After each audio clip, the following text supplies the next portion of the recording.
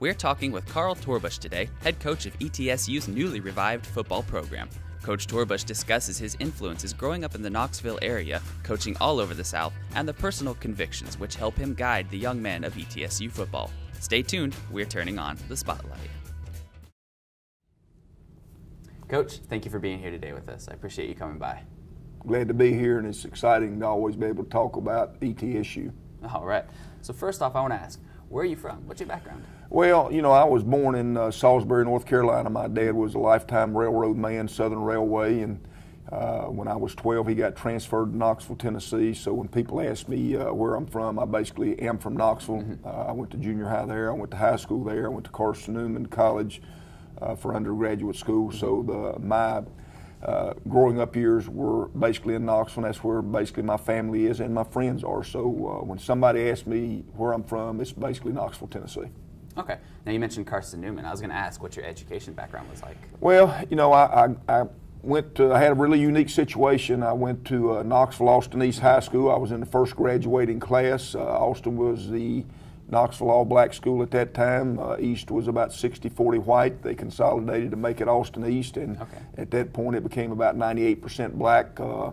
There was one white athlete in the school, and you're looking at him, which was really, really unique back in the late 60s, and I wouldn't trade it for anything in the world. As a matter of fact, this past ball game against Cumberland's, I had about 15 of my former classmates and teammates come up to the ball game, so I had just a wonderful time reminiscing with them, and I think our players enjoyed getting to see them, that they understood some of my class reunion pictures on my wall are for real. But again, like I say, I went to Knoxville Austin East. I did my undergraduate work at Carson-Newman College, where I got a BS in physical education and recreation. Then I went to Baylor as a graduate assistant and got my master's there. And then I have additional work at UNC Chapel Hill when I was coaching there. I took some hours, but I really hadn't used those hours much. But you know, basically my education came from high school at Knoxville to Carson-Newman, and like I say, my master's came from Baylor. Right, right. Did that mix of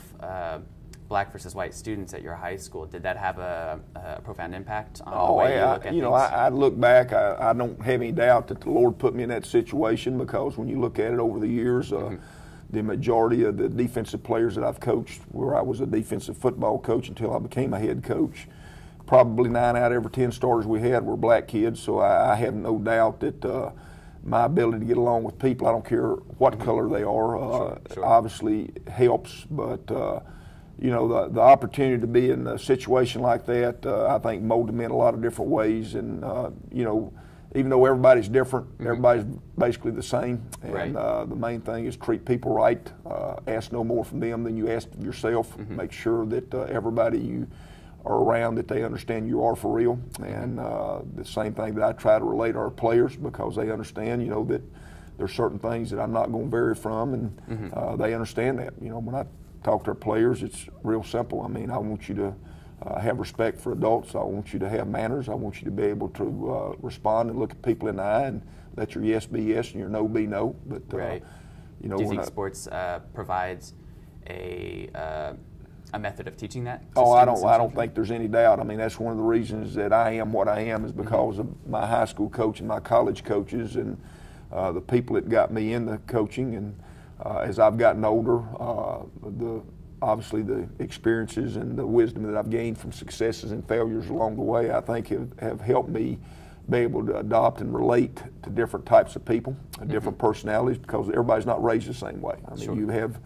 one young man who's raised in a wealthy household. You have one young man who's raised by a grandmother and never had anything. You have some young man who never had a parent. You have some young man that you just got a wide spectrum in the coaching field. And you know, the thing that I've always tried to do is get as close to our players as I possibly can, but also understand that I'm going to demand respect by my position.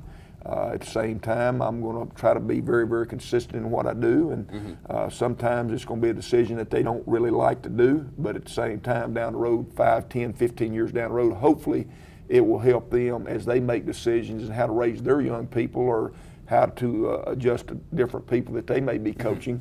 And you know, I try to walk the walk as well as talk the talk, and I hope our players understand that and respect that. And that's one thing. That's one of the reasons I'm in coaching, because I don't see much of that in the world right now, and it's really sad, but it is what it is. And is that something then you definitely can remember growing up and experiencing, where, like you said, the coach does something you don't like, but it turns out to be the better in the long run and teaches you what you need to do? Oh, I don't. Back in the '60s, and that's way before you were born. I mean, when your coach said something, there was no discussion. I mean, you believed him. You knew he was right. You did exactly what he asked you to do. There was no interference by parents. I mean, when your coach or your preacher gave you wisdom or knowledge or told you what to do or what not to do, there was no interference by parents, because they felt like those two people were going to try to mold us in the direction we needed to go. And I know I'm going. A lot of our players call me old school, and what old school means is yes or no, sir. Take your hats off when you're in the house. Represent your parents and your family and your school in a first-class manner. Do things right. Make good decisions. And even though when they say I'm old school, they think it's going to hurt my feelings. It really makes me feel good that I still have the same values that I was taught when I was a young man, how to do things right. And if you did something wrong, that you knew that there was going to be consequences to deal with the decisions you made. Sure. Okay. So what is your background then in sports? What did you play in high school and college? Well, I mean, like most people in that era, I'm talking about the 60s and the 70s, as a junior high athlete, as a high school athlete, I played them all: football, basketball, baseball, and loved playing them all.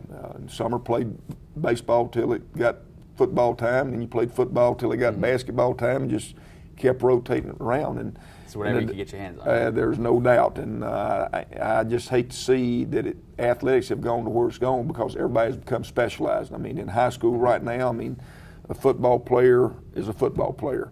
Right. A basketball player is a basketball player. Normally a baseball player is a baseball player, and all those sports have become 12-month sports.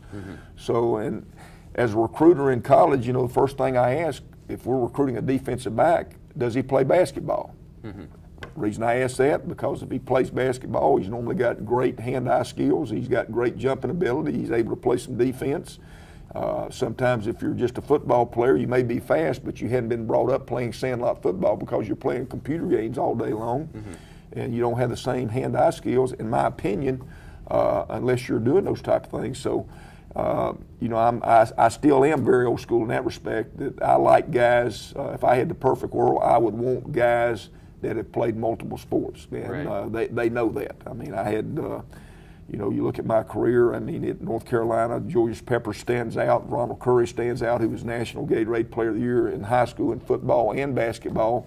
Both those young men came to play football, but because they were good enough and could help North Carolina win a national championship, I allowed them to play basketball, and because of that, I have no doubt that was one of the reasons that they got in the Final Four, was because of Julius Peppers and Ronald Curry at that time. And like I say, the only thing I ever ask of a young man if he comes to ETSU is, if you're good enough to help us in track, I want you to do that. If you're good enough to pitch and win ball games in baseball, I want you to do that. The only thing that I will demand of you is that you do well academically and go to class and do your work. If you do those two things, I want you to experience every experience you can have, because at some point you're going to become 30 and 40 and 50 and you don't get to play anymore.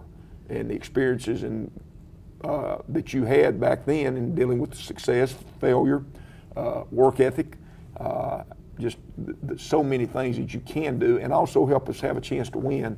I really believe that that's what I want to be. I want to be a guy that helps these young men get the most out of life, the most out of their experiences, so that when they become my age, hopefully they'll look back and help the people that they're raising turn into the young men that they have become. Okay, so you mentioned the specialization of sports in high school. Why is that, do you think? Is that a product of just I think, you look at football. Football has become a year-round sport. You play football, you lift weights. In the summer, you got 7-on-7 camps all summer long. Basketball, you got basketball during the year. Then you got AAU basketball in the summer, so that's become all-year sport. Now baseball has taken up with that. After baseball season's over with in high school, they go into the summer and they play summer travel ball, which is all year long, another 100 games. So, I mean, unless you are really, really a great athlete, or you have some understanding coaches, which I hate to say it, but there are a lot of coaches that are very selfish and they're more interested in winning and losing than seeing a young man develop. Then if you're not in that certain situation and you are not a great athlete, it's hard to do those anymore, because in the old days, if you were the best quarterback and also the best point guard, it didn't matter when you started playing basketball, you were probably going to be starting within a couple of weeks because you were better than what they were playing at. Right. Obviously in track, if you can run fast, you can run fast, or if you can throw a shot put 55 or 60 feet, you can pick it up and throw it that far and beat everybody that's out there. You should be doing that. Sure. Baseball, again, like I say, it's there's so many athletic skills that in today's world, I think you don't get to magnify those because of being so specialized. It's just like I said, you can take a guy out in football and run him in a 40. He may run a 4.5 40, and he may vertical jump 33 inches, which as an athlete you say, that's really good, we need him. But then all of a sudden there's a ball in the air and the guy jumps and the ball hadn't even got there yet. And the thing that basketball does is gives him that ability, the time to jump. So again, that's, athletic ability. I would rather have athletes that play all the sports, and it's up to us as coaches to make sure that we turn that into the refined athlete in that specific college sport that we possibly can. But I could go on and on and on and on about that. This group I talked about the other day, my teammates from Austin East, I look back at it, we had a guy that long jumped back in 1970, 26 feet 6 inches, which is absolutely unbelievable. That's still replacing the national NCAA Division I track meet in today's world. We had another guy that ran a 9.200 that didn't even run track because you couldn't play you couldn't run track and play baseball. He was a baseball player. Right. But it almost sounds like the academic idea of having a well-rounded education, because you gain skills from all these different topics. I don't think there's any doubt about that. Yeah, it sounds just like that. You gain these skills from these different sports. And I go back into education. The thing that I felt really, really strong about Carson Newman is our classes taught us how to teach, not just to learn, but how to teach. And I think that's very, very important in today's world, is not just to have the ability to recite what you have learned, but also to be able to teach. If I'm an A student, that's great, but the ability for me to be able to teach you, to teach me back, that's the true teacher. And I've always felt, when I was a high school teacher, my biggest thrill was when I had everybody in the class make a 90 or 100 on a math test. I'm really, it frustrates me at times when I hear a teacher say, well, half my class flunked. Well, to me, if half of your class flunks, that means you didn't, in my opinion, you didn't do a very good job of teaching what you were trying to teach. So, I think it's really important that, just like when I'm talking to you, that you understand what I'm saying. That's sometimes the reason that I ask people to recite back what I have said, to make sure they're hearing what I did say. All right, well, we're going to take a break there, and we'll come right back after the break. All right, thank you. Thanks. Well, thanks for sticking around with us. So I want to move on next to your coaching. How did that road in your life kind of unfold in front of you? How did you know that you wanted to be a coach? Well, kind of unusual. I've got a favorite Bible verse, Jeremiah 29:11 through 13. For I know the plans I have for you, declares the Lord, plans to prosper you and to help you, plans to give you a future. All I knew growing up in junior high, high school, and colleges is I liked playing sports. I liked playing football. I liked playing intramural basketball in college. I loved playing baseball. Quite honestly, I had no idea. I thought I'd just play the rest of my life. But at some point, as you get to be a senior in college, you realize that something's getting ready to happen. I did have the opportunity to play for a short time in professional baseball. After that, a lot of people don't even realize it, but my first job was as a head baseball coach at Southeast Louisiana University on the 1AA level in baseball. And quite honestly, if you ask me today what sport I liked the most, what sport I enjoyed coaching the most, it would be baseball, not football. But my career, because I was a football, baseball coach at Southeastern, my career just started going football and baseball. I had to make a decision, either stay there and continue to coach two sports, which was tough. At a young age, it wasn't a problem because I thought you're supposed to work all the time anyway. But then when I left Southeastern, I went to Louisiana Tech as a football coach, and from there my career just kind of took off. I went from there as the defensive coordinator to Ole Miss. From Ole Miss, I went back to Louisiana Tech as the head coach. I had the opportunity to go with Mac Brown to University of North Carolina, and that's where I was born, was in the state of North Carolina. Right. So that was kind of like playing for the New York Yankees. So when he asked me to come, I went, and I was there for 13 years, last 3 years as the head coach. Last year, which all coaches are going to have this happen to them, I got fired, which, you know, it is what it is. If you don't win enough ball games, usually they're going to ask you to leave. And if you win enough ball games, somebody's going to ask you to come. So, but when I left there, I had the opportunity to go to University of Alabama, which is just an absolutely wonderful, probably as you know, in today's world, I mean, one of the top, if not the top football traditional rich schools in the United States. And if I had to pick out one place in America, it would be Alabama as far as athletics. They just love sports there, and they specifically love their football. And then they do. After there, I went to Texas A&M, and again, the last year there didn't do as well, so I just decided to come back home. And when I say come back home, I went back to Carson-Newman College, which is something that I'd always wanted to do, was coach back at my alma mater, get back into East Tennessee, because I'd been gone. And as many years as I've been gone to different places, East Tennessee was always home, the place I loved, and I always wanted to be back. So I had the opportunity to come back to Carson-Newman and coach under Ken Sparks, who's one of the all-time winningest coaches in history. And then after 3 years, I tell people I got dumb again, and I wanted to get back in the big time, so I went back to Mississippi State, and then I went to Kansas, and basically then I had a bout with prostate cancer, which that changed a little bit of outlook on life, so I wanted to come back home, so I did. I came back and moved back to Sevierville, and then I just, because of me and my wife and where I was and the age, you know, I wasn't ready to completely retire, so I went to Liberty, and from there I just want to come back home. It's hard to imagine a 60-year-old man getting homesick, but that's basically what I did. I wanted to be in East Tennessee. When you got to come back home, you got to come back home. Exactly. So I moved back on the lake, and then the rest is kind of history. I go back to Jeremiah 29:11 through 13, East Tennessee State. Decided to start football, and this is the right time. Obviously, I think, you know, if Philip Former would have been interested in the head job, that's who they'd like to have, and rightfully so.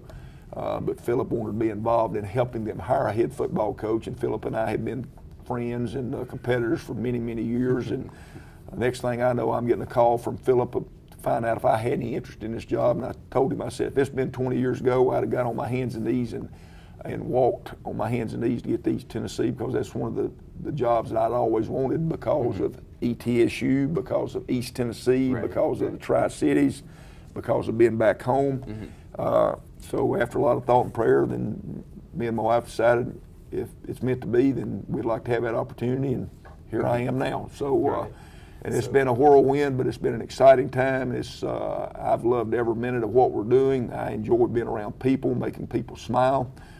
Making people see that people in probably positions that they're not ever going to be there at that position, that are real, that I love to put a smile on other people's face. I like to see the involvement.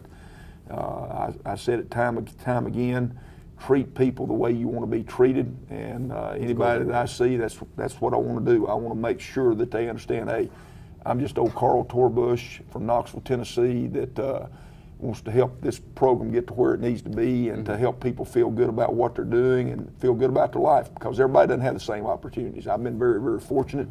There'd be many, many people in the world like to have the opportunity that I've had over the years, but they don't. I know how fortunate I've been. I know that I have a chance to touch a lot of people's lives, and you know what I want to do is be able to touch them in a positive direction and see where this program started. Basically about 3 years ago, which has been a whirlwind, to see where we've gotten now, which is absolutely unbelievable.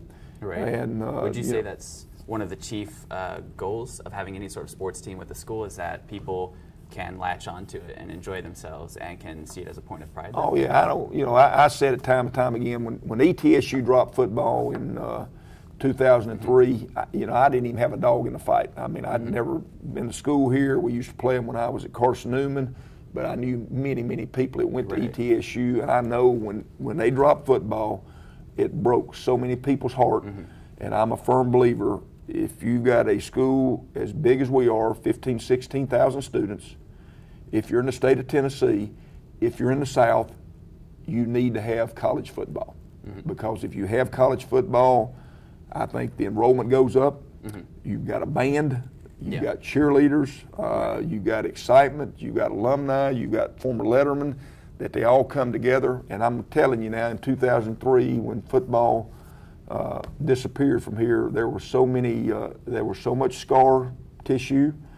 There were so many people that really, I mean, it was like a death in the family. And to watch what has happened the last 3 years is absolutely amazing, just to see a lot of doubters, a lot of naysayers originally, they never get it going, to see where we are right now, to see us getting ready to play University of Tennessee here in a couple of years, University of Georgia, Vanderbilt, to see us getting ready to get in a brand new stadium in the next football season, 2017, to see us have no players 3 years ago to over 115 players now, to see us have no band, now we've got a band, to see us have the number of cheerleaders we got now, just to see the involvement, the excitement of everything that's going on.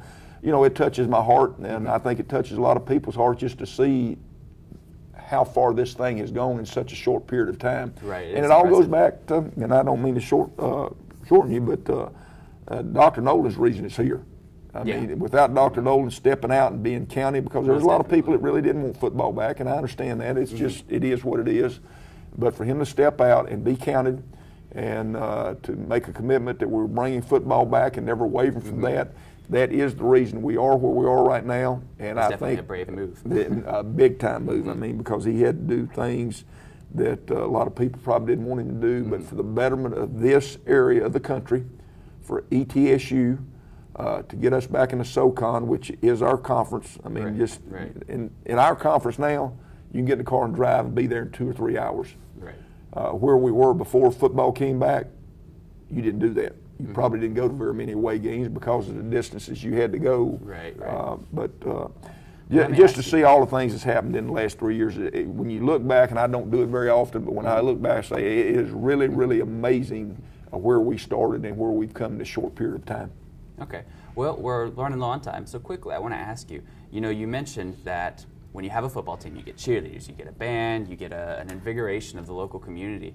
But what about people who disagree with that and are worried about the academic aspect of it? Because the university is naturally primarily academic first and foremost, and there's a lot of people who see the negative, or see whether or not they exist, but they see the negative drawbacks of sports, and they worry that it affects the academic performance. You know, I think too much emphasis on the sports, less on the academic. I think if you get people that are 100% academics, then they're missing a lot of part of life.